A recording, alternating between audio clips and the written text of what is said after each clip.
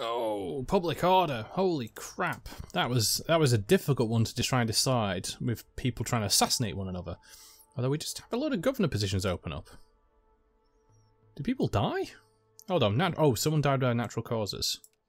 Okay. So, oh, it's telling me that I've got all these, so I've got one more governor position available, and it's going, hey, could you do something here?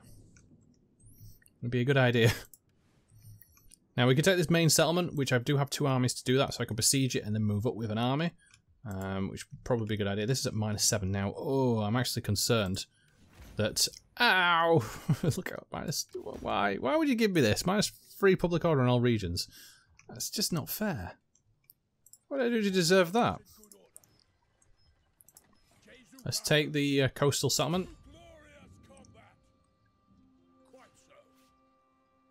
Here we are. And we're actually at Hadrian's Wall. If you can see here, this is the old Roman wall, which is still got some towers in places. But yeah, this is where Hadrian's... The actual border is further north. The actual of today's border, anyway. I think it's up here. But yeah, that's Hadrian's. That's where the old border used to be. It's kind of interesting to see. Let me recruit a unit, because I feel I need another archman. So we've got Militia Fried, which are these ones. I'm going to go Select.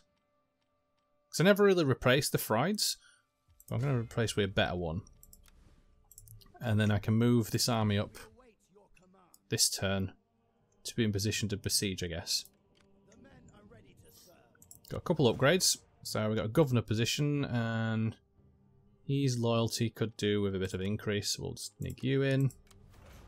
Another governor whose zeal is quite low. Just going around just like, increase you, increase you. He's my general, so he could do with a bit more command. So yeah, we are 1 short. Now, the idea, you do want to govern in a settlement which is the worst to have, or which is the one that's got the most penalty. So, settlements which are public order is what I should have been doing from the start. So like this one down here, this one's quite negative. And also this one up here. So I should be putting governors in places where the loyalty is quite low. So I don't believe there is a governor in East Sussex. So if I put someone in there that is quite high in being a governor, it would help. So you've got Oda here, who's a governor already. We've got Boric, which has got 10 governor. He actually isn't one. So he would be probably quite good to have as a governor. His zeal's not high, but everything else is good. So yeah, we'll make him a governor. So what it should do, if it plays out well, is that should update a turn. But we just have to wait, maybe. But the idea is you want governors that increase public order to be in problem areas. So got another rebellion over there.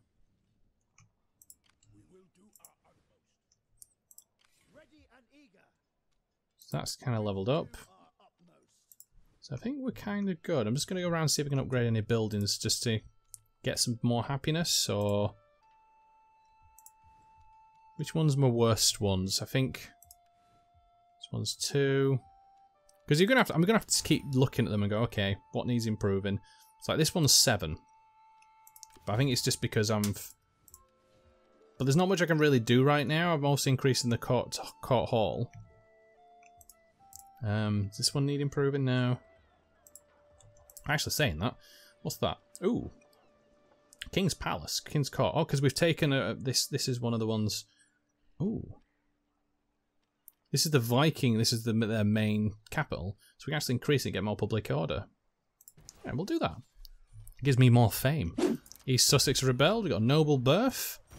We've got a little kindness. So faction allegiance is going to increase. So we got a rebellion down here. They haven't taken it, they've just rebelled and not done out, so I just need to... Where's my other army? So I was moving around, wasn't I? Here we go. Right, march. How long is it going to take you to get there? 3 turns. It's cool for now. It's probably going to make this settlement unhappy. Yeah. But I guess I could increase the public order by grabbing that upgrade. In general, we'll leave this one round.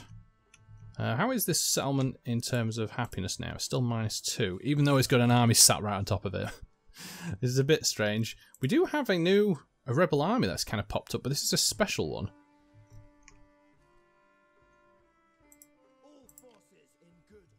So let's jump in with the... we want to grab these, because I don't want them taking the settlement. And then we can wait in a couple of turns for this army to recoup its forces. We also can send this army to take this next settlement. And I think that means we've got all control of them. The entire province will be under our control. Aye, there we go, look at that. Now we're going to wait for the legions to kind of catch up a little bit.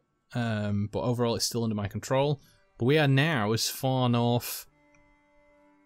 Now I don't know if these guys are beating the Norse. It's hard to tell. The Norse have taken a few provinces, as you can see here. But they've also lost a few. Now there's another army. Valhalla's chosen. I just want to get close enough so I can declare war and then start moving through territories. And I'm hoping I can maybe have some alliance with these guys. So let's have a little diplomacy. Are they going to be okay with me? How are you doing? We've got Declaration of Friendship. There's Defensive Pact they won't want. Military Alliance they don't want. Because the other settlement, the other person that was up here has been destroyed. So how strong are these guys? Great power, so they hate me because I'm a great power. But they do like it that I've had a military action against Northumbria. But overall, I'm going to have to destroy them anyway. But it means I'm going to have to take every single one of these settlements. The more they take, the more I'm going to have to take back off them. Which is just awkward. Well, I was saying that. Are you... How are you? Are you at war with anyone? You're at war with the Norse as well. And you've got military alliance with the Bryfin. But you guys kind of hate each other in general.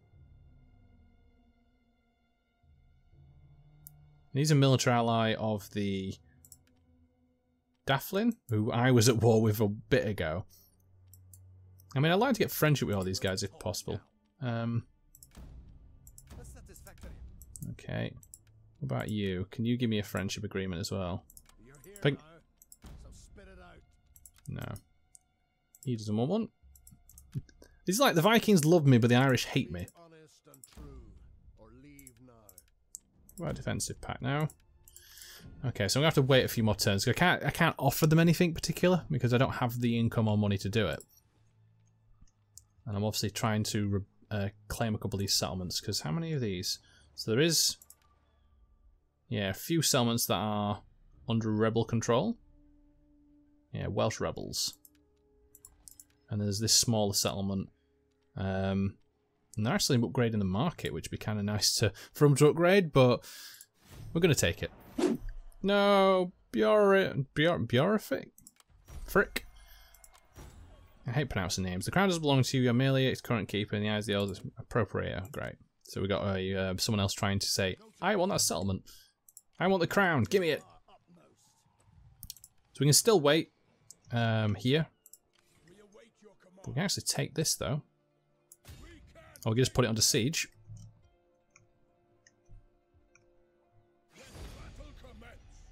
Yeah, just put it under siege and then we can, in between turns, finish it off. We've actually completed this next civic, so that means that one's done. We can actually get these ones now and get raiding. I don't really do much raiding though, which is the thing. We'll keep costs for all units, but we get a massive boost in food production, which I don't need. Let's get these. So we've got Shield Command, which is Roll Armour. We've got Military Prestige, which gives recruitment cost. I like something that reduces the upkeep cost. Ah, see, look at that. Minus upkeep costs for all units in an army. Military career. So we'll go this way. We'll get the military careers, and I think that will help. And then we also have... That's minus income, minus income. Ah, so it just basically increases the chance. Okay. It's good. We've got a little upgrade to grab. Let's get some more zeal. The governor has died, hasn't he? So we just need to replace him. So which province did he die in? Wow, look at this. Ow! Minus 10. What is going on? Right. Any good governors that I can use? Not really. It's a bit awkward. Who are we going to use for Edgar? And put him down in like here. I wish I could like see an overview of public order just to help in the meantime, because it's kind of hard to tell. Let's put him in Hawaii. No, North Mercia. Because he's a bit of a good governor already. Actually, no, he is strict though, so we're actually kind of piss. He's impassioned, so he would be in his... no, we don't want to put him in. Never mind. What about him? He's loyal, producer, curious, trustworthy. He is chuffed to bits. Oh yeah, we definitely want him as a... he's a very good governor. Someone who's loyal, you want to have. Okay, so what's the other settlement to... down here? Dan Safe. Dan Safe has been very unhappy with me. Can I give you anything? No, we're still trying to upgrade the tavern, aren't we? Let's upgrade the abbey, or maybe this. Or this. Let's actually make the garrison stronger. We lose some more money, so let's upgrade the abbey. It's a good one to go for. And then we could upgrade this as well. Well, that's actually already quite leveled up. Let's upgrade this. We lose some income, but overall we get able to move our army around. This army is going to stay here. We got a rebellion twice. We got enemies killed, so that was a rebellion. We got Regulator, which we believe we need to kill him at some point. Because we do have a problem with allegiances. Looks like my vassal may take this settlement. But, yeah, so let's just move quickly. Yeah, I'm just going to be out, so we'll go to here and we'll see what happens, because I'd hate to lose it, but then saying that it is one of the main causes of some unhappiness. So it's kind of a bit of a mix. Oh, we do have this down here. Rebellion. So let's march south, guys. Because I don't think there's any more that are happening up here, which is good. We did actually take this as well. This gives me timber. And there's a little army here from Northumbria, which is facing off against these guys to the north. So let's move up. Let's take the settlement. So I think we're in a good position to do it.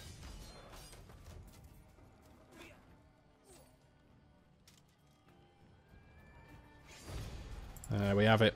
Captured. So we can liberate it, which would give us Cumbria. Which would actually... There would be a military ally, and it means that I wouldn't have to worry about occupying the settlement, but I already hold most of the territories, so it's kind of like, do I? Because it would only give us an alliance, not a vassal, so I'm occupying it. We probably have to kill these guys as well. So let's do that.